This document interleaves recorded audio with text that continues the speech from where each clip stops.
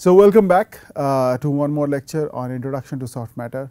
And last time, so in the lab we had a very nice session where we took a look at actual rheological characterization of some of these fluids, and we took a look at how these fluids can be so how some of the theoretical constructs that we discussed early on in the class, how that looks like in a real experimental situation. And some of the things that you probably noticed is that there was noise, the curves are not as well behaved obviously as we are drawing it in a theoretical setting. At the same time, the idea of linearity, which seemed most likely would have felt to you that must be valid in many cases, seemed quite not so applicable in at least one of the cases that we saw. But those experiments you have to do multiple times. It has to be repeated, which we did not do for the interest of time. You can also use different geometries to study the same rheological characteristics. We did not discuss that because this is an introductory course, and in that introductory course we are not delving into all the details. So, if you take a more advanced course, those are some things that you would get to understand. But now that we have taken a look at the relaxation phenomena, we want to ask ourselves as to what are some of the simple models which can give us elementary relaxation behavior, right. And before we go, so we will look at a model known as Maxwell's model. We will also look into the original paper in which Maxwell offered this model to us. But before we do that, we want to take a quick look at a couple of important topics, which are the Lagrangian and Eulerian perspectives. There is an important reason why I am discussing this, and it is often not clear in many of the textbooks when they derive the Maxwell's model as to what is the basis for application. So, we want to make sure that our case is well understood. So, let us discuss these two important perspectives. Now, Lagrangian and Eulerian perspectives are two perspectives by which you can observe or explain deformation of a material or a flow, right. And these are two perspectives which are based on the person who is observing the flow. Okay. And so, these two common ways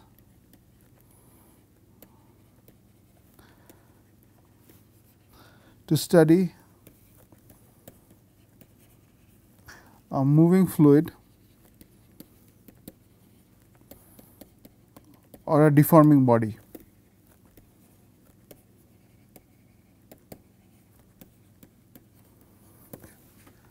So, the first is the Eulerian one. In the Eulerian one, what we do is we look at a particular location and then we observe how all the particles or how all the material points are flowing through that location and how that behaves. Okay. So, here what we do is we look at a particular location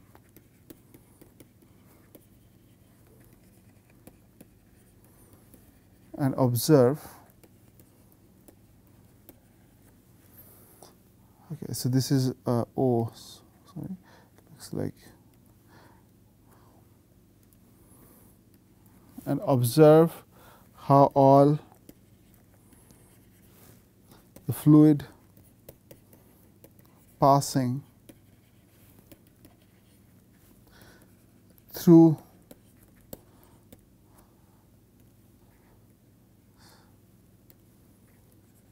that location behaves. Okay, this is the Eulerian point of view. So, what do we mean here we mean that in this condition we will create, let us say you will create a mesh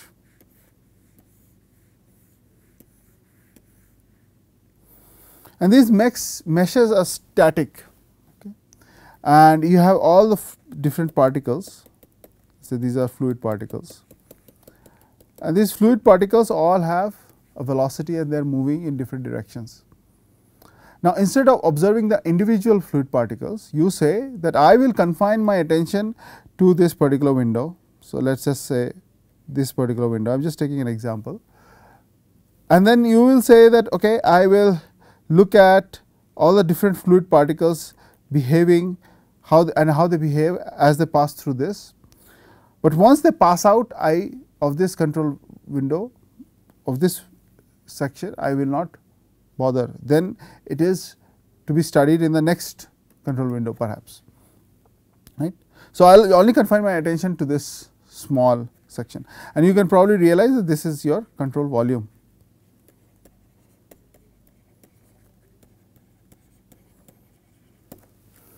And if you take this same control volume and then you say that in the limit of the size as it shrinks down to 0, that will also become your differential control volume, right.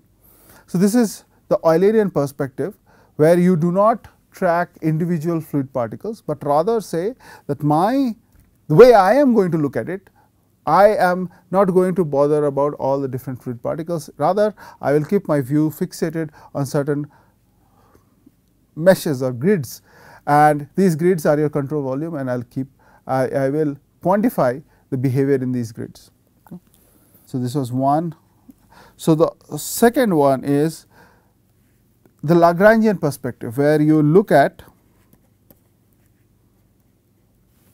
a particular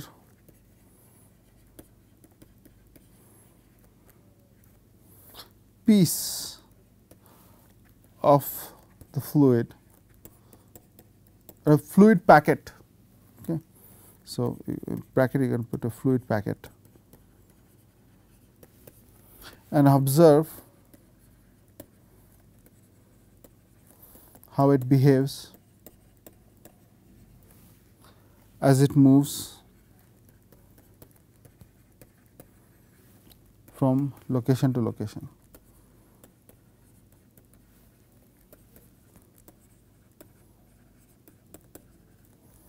This is called your Lagrangian point of view.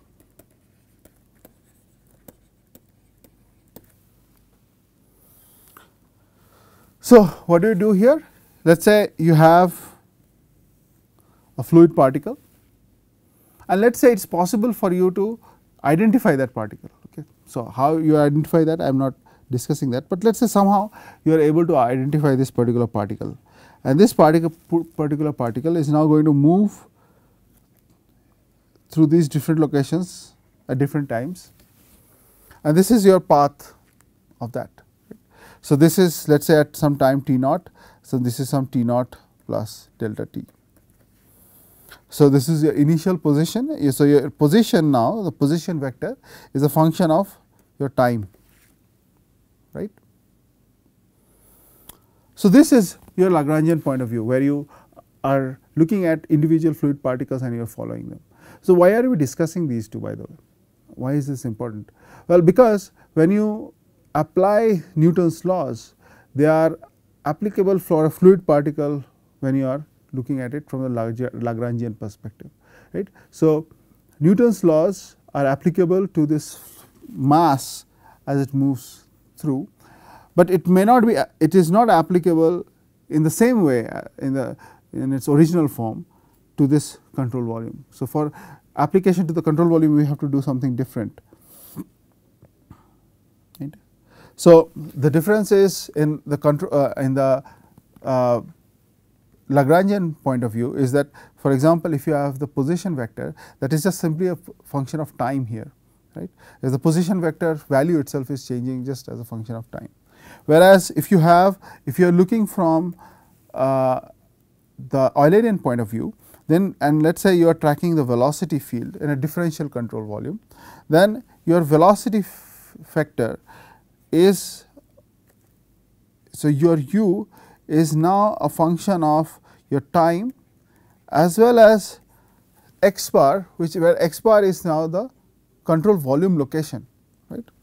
So, when you apply the derivative, if you want to apply the derivative, you want to apply it such that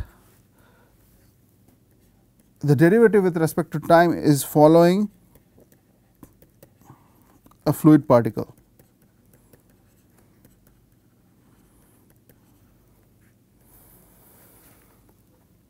And if you are looking at it from the Eulerian perspective, so if u is an Eulerian variable, you cannot compute this time derivative easily.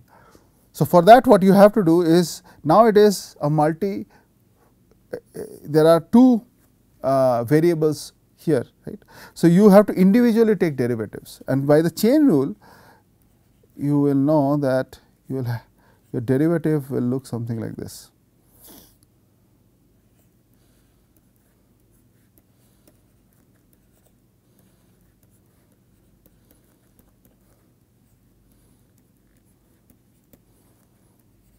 So, I am just applying the chain rule here, okay, because here to evaluate this was not, to evaluate this I must apply the chain rule and look at it from that perspective. Now, you will notice that in the case of the Eulerian system, these are nothing but your Eulerian velocities.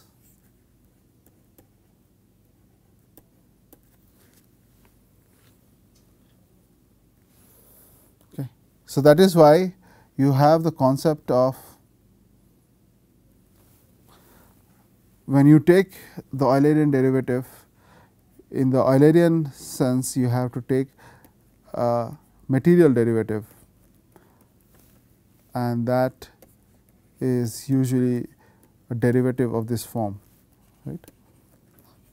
So, I am just, so I am saying when you have to, if this is an Eulerian variable, then when you take the derivative following a particle, you have to take it in this particular form, and this can be any quantity, it can be a scalar, it can be a vector, and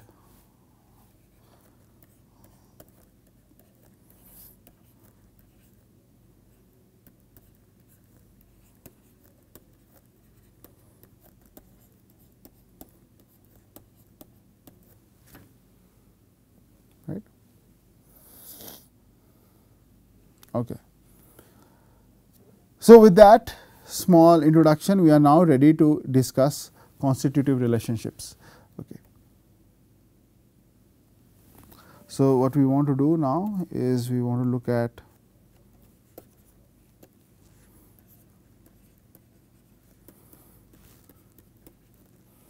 constitutive equations for 1D response of viscoelastic materials.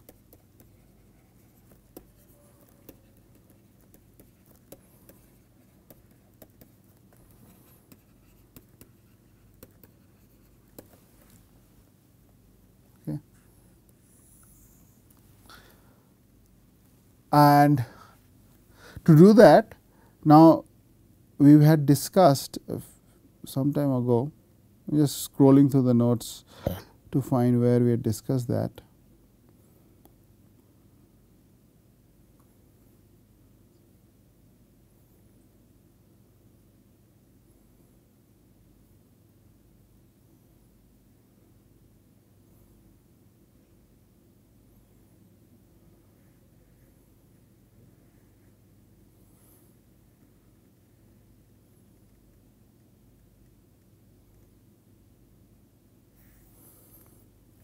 Okay. So, we had discussed some time ago that 1D response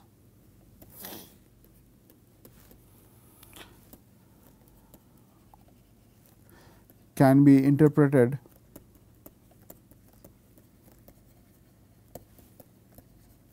as a combination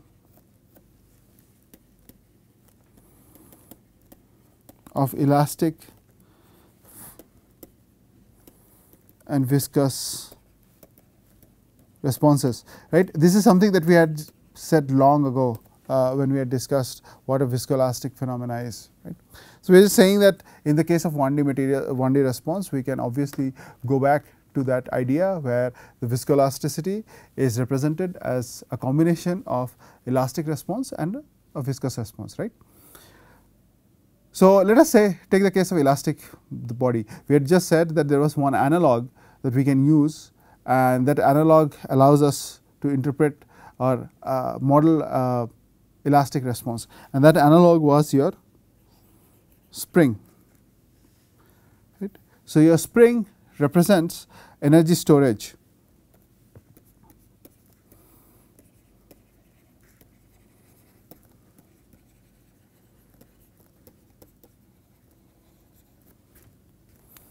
and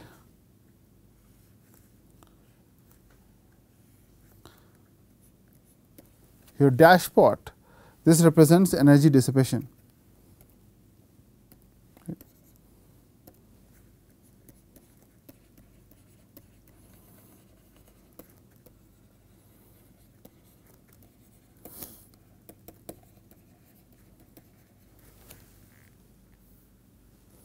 By system to the surroundings.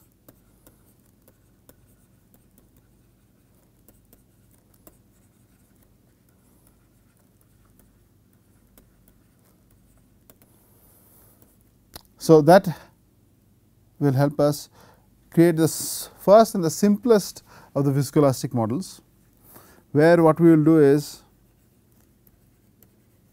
we will put them in series.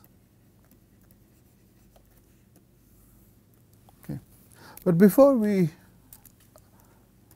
go here, as we have been doing frequently in this course, whenever we introduce an interesting and important topic, we try to see if we can go back and look at the original works where this was represented.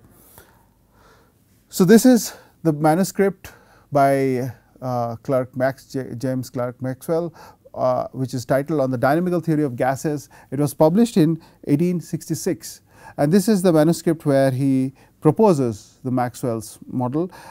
The history of why he was trying to look into the dynamical behavior of gases is an interesting something you can look up later on by itself, but we are not going to concern ourselves with that.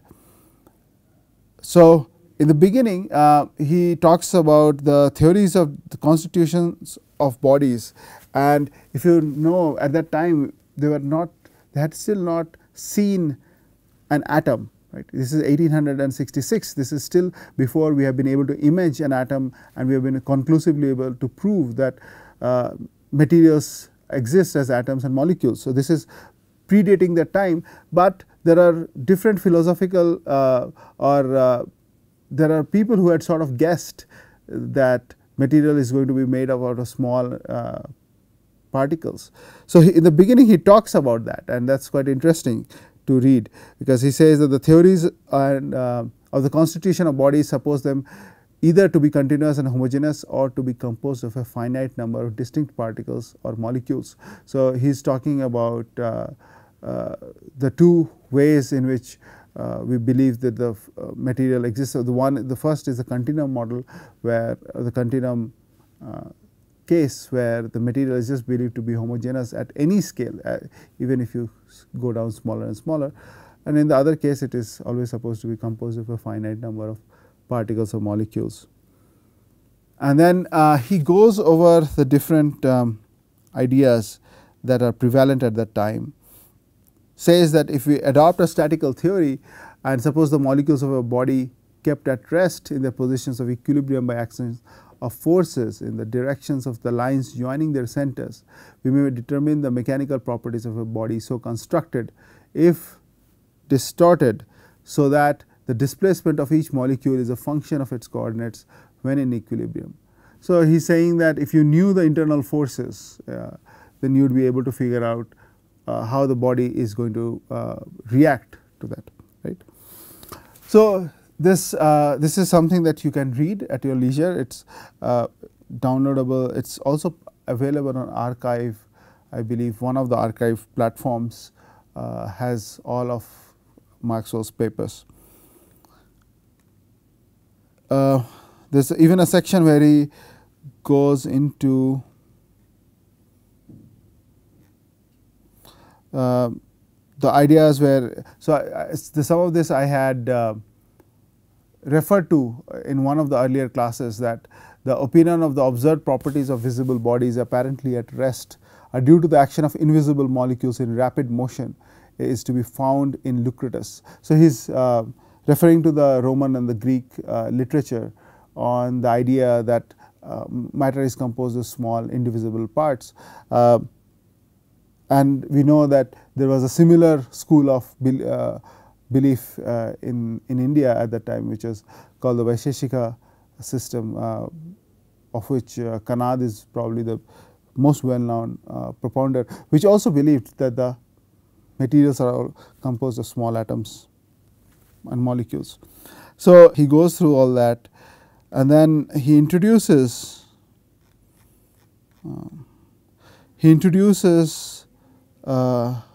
this particular equation, where there is a solid body. So, there is a solid body that has, so df by dt equal to E times of ds by dt minus f times of t, where there is a body which has both elasticity and viscosity at the same time. Right. So, this t is a relaxation time scale. So, we will go down, what we will do is we will try to derive this from our first principles, and we will see whether we end up using this, we end up with this equation or not. Okay. So, let us go back to the Maxwell's model. So, here we said what we are going to do is we are going to put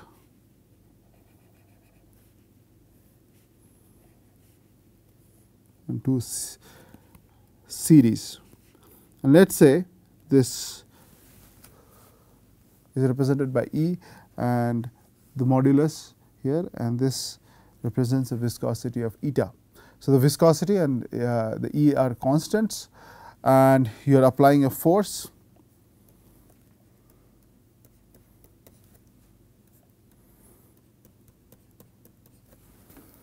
and as a result both the spring and the dashpot will experience some displacement.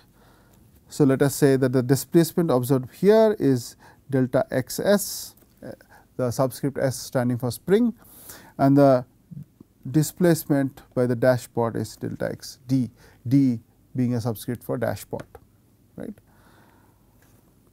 And these themselves are massless. Okay. So, we will also make a note that these are massless.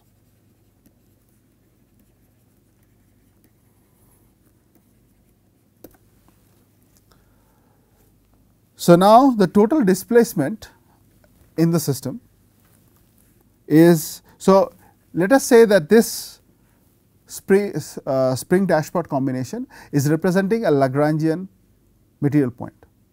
Okay. So, now if that is the case, then what we want to do is we want to apply force balance, and we want to see where that leads us to.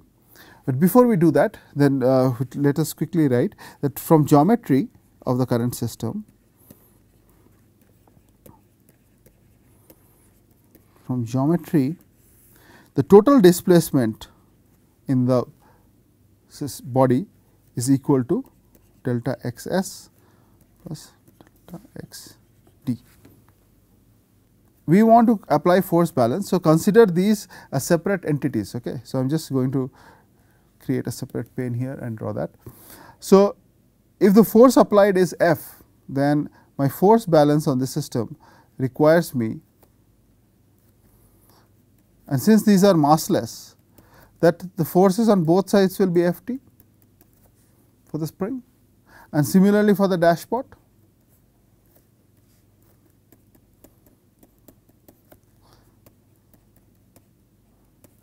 Right. So, if I were to write the, so from force balance, we have F t, or the force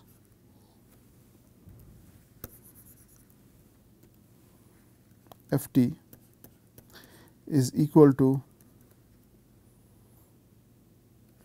F s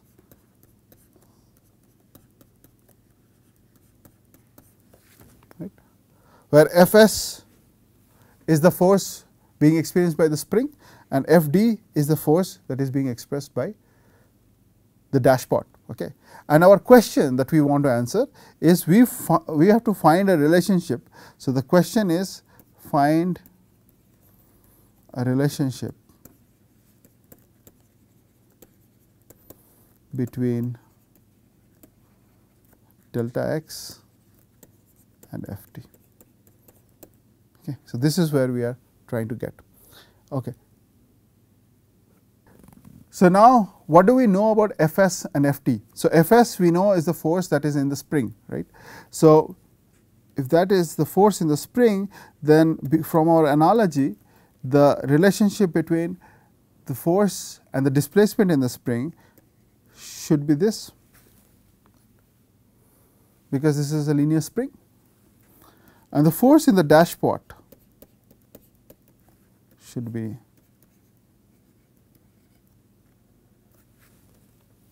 okay. So, what we will do is we will stop here today, and the next class we will take out from here and we will try to derive the formula.